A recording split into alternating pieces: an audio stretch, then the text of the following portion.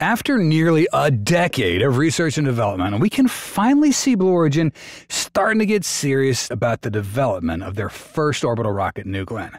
And with the recent appearance of the rocket's first and second stage, Blue Origin and NASA have successfully set a new launch date for New Glenn, positioning it precisely as a Starship killer.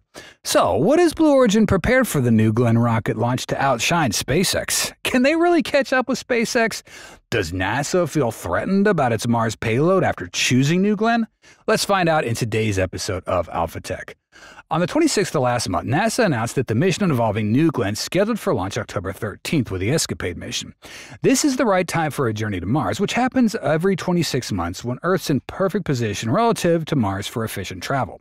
Blue Origin's first New Glenn rocket is going to take off from Launch Complex 36 at Cape Canaveral Space Force Station in Florida, officially making its debut after years of delays in development.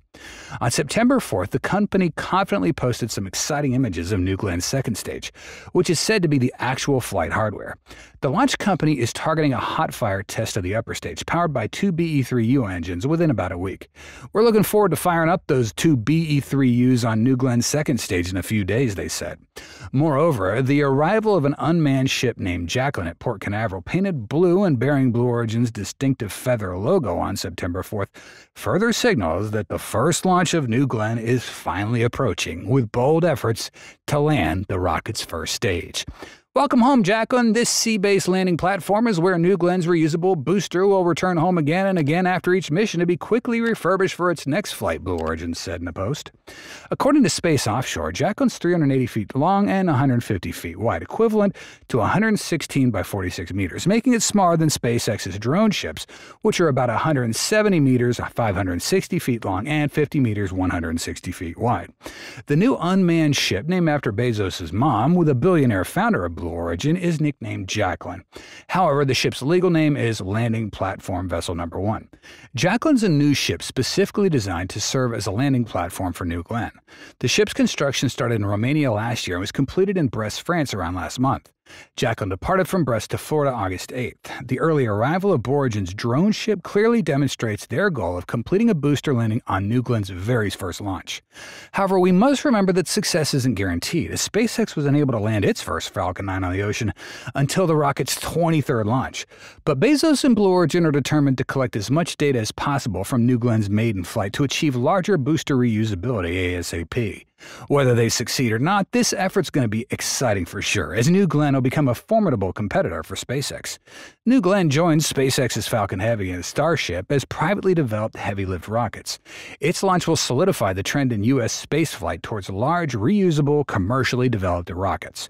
Both Bezos and SpaceX founder Elon Musk have identified lower-cost, rapidly reusable rockets as the key to expanding human activity in space.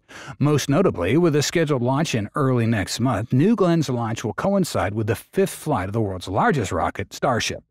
We don't know if there's any favoritism here, like with the Starliner launch ahead of Starship Flight 4, where the government agency prioritized Boeing over SpaceX, but in this case, it's going to be Blue Origin's New Glenn, and if that happens, we might have to wait quite a while for the launch, but hopefully that's not going to happen again. We do need some fairness among licensing agencies. But Blue Origin still has a lot of work to do in the upcoming months if New Glenn was supposed to be ready to launch with the Escapade mission to Mars during this year's launch window. Blue Origin's not yet completed a New Glenn rocket during a countdown rehearsal, and hasn't fully loaded cryogenic fuel into the launch vehicle, and has not fully tested the first or second stage engines. These activities typically occur months before the first launch of a new orbital rocket. For comparison, SpaceX tested its first fully assembled Falcon 9 rocket on the launch pad about 3 months before its first flight in 2010. ULA completed a hot fire test of its Vulcan rocket on the launch pad last year, about 7 months prior to its first flight. However, Blue Origin is making clear progress towards New Glenn's first flight after years of speculation and few signs of external progress. Earlier this year, the company rolled a fully assembled 320-foot New Glenn rocket to the launch pad at Cape Canaveral Space Station and loaded liquid nitrogen into it, a cryogenic substitute for the liquid methane and liquid hydrogen it's going to burn during flight.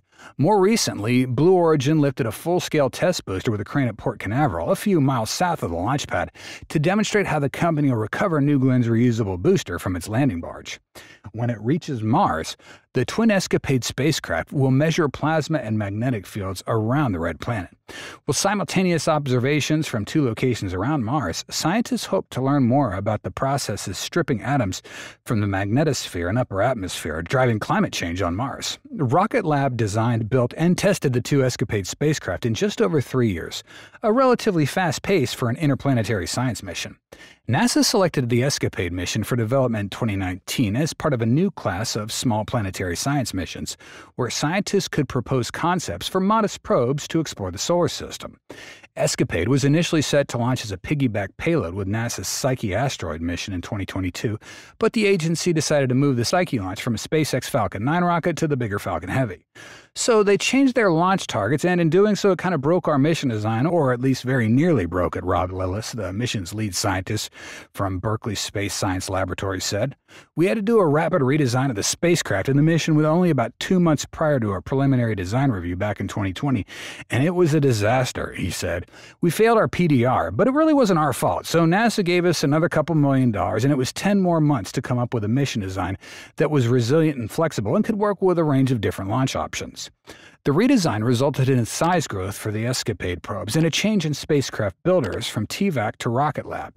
So that was the first thing, and then there were certainly challenges on the Rocket Lab side, Lillis said. The thruster changed. There were also significant problems getting tanks delivered, so they really went into hero mode. They went and actually spun up an entire internal 3D tank printing capability from nothing. Once things started looking shaky with this tank supplier, they came through. The Escapade spacecraft is based on Rocket Lab's Explorer-class design, a new version of the Photon spacecraft platform itself derived from the kick stage of the company's Electron rocket. We've already been to the moon for NASA, so we're excited to build on that and send Rocket Lab technology deeper into the solar system, this time to the red planet. Rocket Lab founder and CEO Sir Peter Beck said in a statement, "Our space systems team has a beautiful and highly capable pair of spacecraft to help NASA and the University of California, Berkeley further humanity's understanding of Mars." The time pressure on Blue Origin is growing as New Glenn races to be ready for the narrow launch window of the Escapade mission to Mars.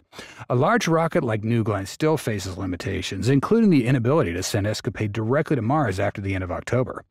Given these constraints, it wouldn't be surprising if New Glenn isn't ready to fully launch Escapade within this narrow time frame. However, there are important factors at play that make NASA more willing to accept certain risks with this mission. Escapade, being a relatively low-cost mission, allows NASA some flexibility.